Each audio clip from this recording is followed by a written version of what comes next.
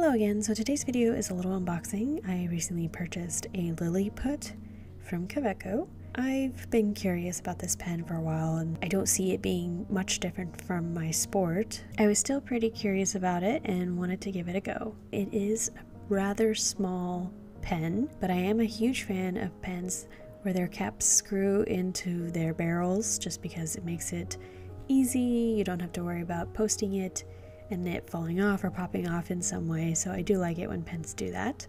However, it is really thin, so even for my small hands, I do feel as though it doesn't support, like, it doesn't sit right in my hand in a comfortable way. I mean, it's not uncomfortable, but it does feel as though it's so thin to use and I can't really wrap my fingers or cradle it the way I would cradle a thicker pen. So I do feel like if you see how my hand is holding it right now, it's like laying in a kind of awkward position for my hand.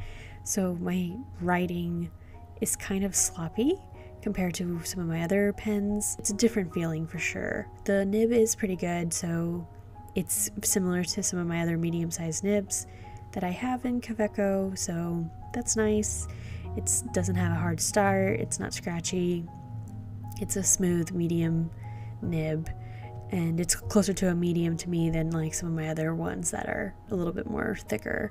I don't feel as though this pen shows off this ink very nicely. I'm using Diamine Tobacco Sunburst, and I just feel as though this nib just doesn't show it off as nicely as it looks like in a flex nib.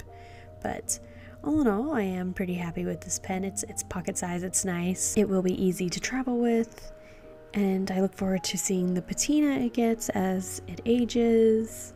Otherwise, even though it just feels it's gonna take me some time getting used to it. Well, that's all I really wanted to share with you today. I did want to mention that we are hosting another craft session on Friday at 7 p.m. Central. Please sign up in the description below if you're interested. We will chat about stationery, journaling, video games, Halloween movies, a bunch of stuff. If you're interested, please sign up. I'll catch you in the next video.